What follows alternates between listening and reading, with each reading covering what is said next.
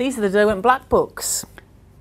So we have lovely, rich, deep black paper inside, all held together and bound by this lovely matte finish hardback cover and the elastic band to keep all the pages in place, which is really useful if you're using it to store photographs or put your photographs in, and scrapbook making and things like that.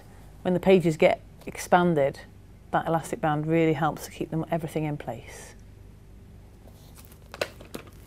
Okay, so as you can see, I've been having a little drawer with some colour soft on the black paper. This is just purely in white, and it was just to try and illustrate how when you're drawing on the black paper, everything's got to be done in reverse. So where you'd usually spend most of your time penciling in dark areas, you've got to do the reverse here. You're having to concentrate on the highlights.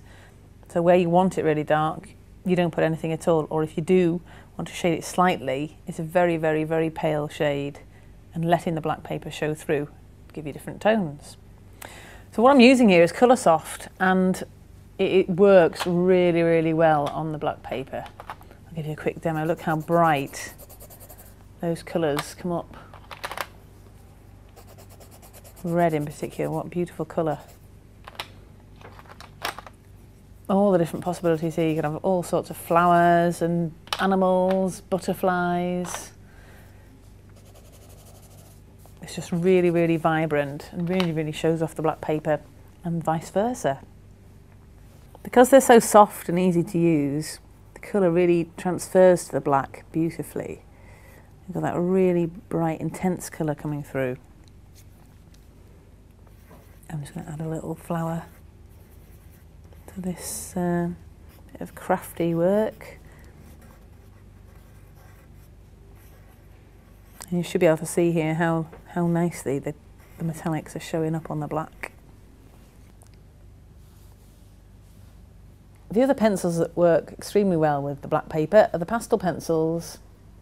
I'm just going to show you a really quick little project you can do. Won't take us long at all, so you can see how it works. I'm going to do a little moon scene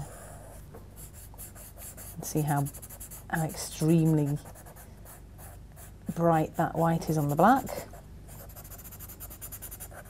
Remember, the moon's not completely thing, so I'll leave a bit of shadow area there. I'm going to blend that in a minute.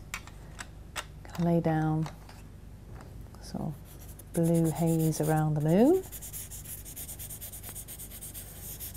which will get blended into the night sky, and a bit of purple after that.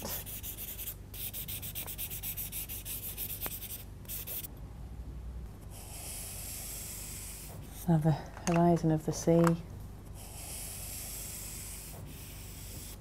That's where we know it's going to be. Okay, I'll start blending this in a bit. So, blues in around the moon. Like that.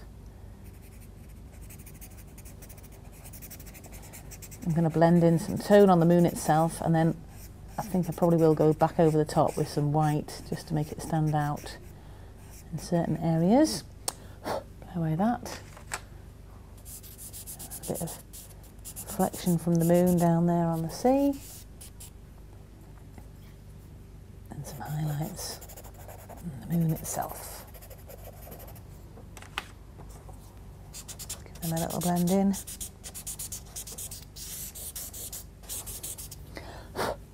Very quick and simple moon over the sea.